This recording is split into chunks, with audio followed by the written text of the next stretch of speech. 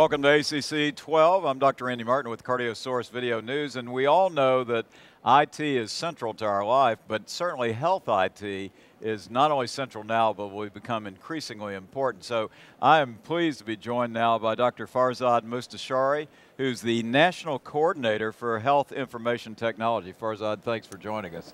Glad to be here. You know, big subject, very critical subject. Tell me about what are the goals for the second stage of meaningful use? Well, the goals of stage 2 are much like stage 1. It's a continuation, and the goal is healthcare that is higher quality, safer, more effective, more coordinated, and more patient-centered. There's a particular thing we're pushing on, though, in stage 2, which is standards-based information exchange. We've done a lot to increase the adoption of electronic health records in doctors and hospitals. Now we're saying it's time to share that information. So tell me, give me an example. What do you mean by standard-based? So it's simple stuff like laboratory results, making it easy for laboratories to report to physician offices, so they have that electronic information available, that those LDL levels, those A1Cs are there. Yeah, and I'm not looking for the potassium levels or stuff like that. Or having your clerical staff type it in or scan in the images. But it's also sharing information when people transition from care centers. So critical. So discharged from the hospital, the primary care provider, cardiologist should be able to get that information from that hospitalization stay electronically into their record. Oh, that's fabulous. And you know, another question I have here is that in what ways is it being easier for the subspecialists to really meet these meaningful use standards? We heard a lot from specialists after stage 1. We heard a lot, and we listened. I bet you and did. we listened. And we've taken steps to try to reflect our experience in stage 1 and making certain things more relevant for specialists and more flexible.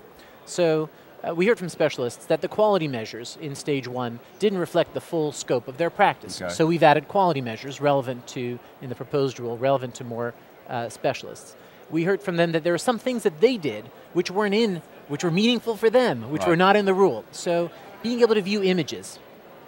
It may not be relevant for every provider, but for some specialists, it's really important. So we included that in our proposal as being an optional meaningful use criteria.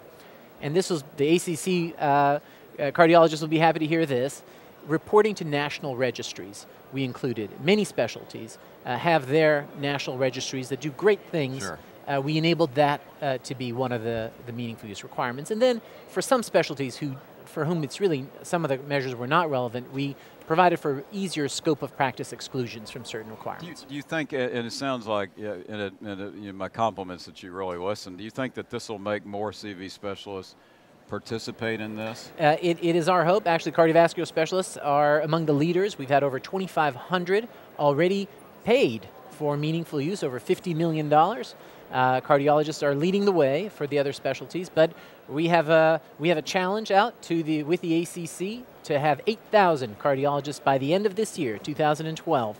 It's going to be a big lift, but I think together we can do it. Oh, that's fabulous. Last thing I'd ask you, or not the last, but the thing I'd ask you is the question about electronic health record, its implementation, and the initiative, the Million Heart campaign. How do you see those two playing together? We love Million Hearts because it makes clear that the goal of health IT is not the technology. The goal is to save lives. The goal is to have care that's safer and higher quality. So Million Hearts gives us a very clear target. It says if we want to save 1 million heart attacks and strokes, what does healthcare have to do? We have to control blood pressure better with the ABCs, right? Aspirin, blood pressure, cholesterol, smoking.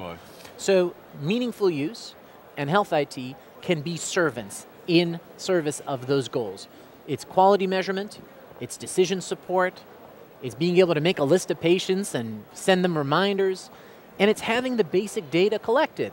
What's the blood pressure in a standard structured way? What's the smoking status? What are the problems? What are the med lists? So all that is in meaningful use. Well, I mean, it's fabulous. I mean, when I think about my career in practicing medicine, to have all that available and not have to go through it. And it will make, I mean, I like where you're going. It'll make a major difference in the patient's health. Yes. And that's really, so Farzad, I really appreciate you joining us, and I compliment you on what you're doing, and thanks for the partnership with the ACC. We appreciate it. Thanks you so much. And thanks to each of you for watching. You wanted to say one other thing? I was going to say thank you for making meaningful use meaningful. Good. Excellent. We'll end on that. Thanks for watching.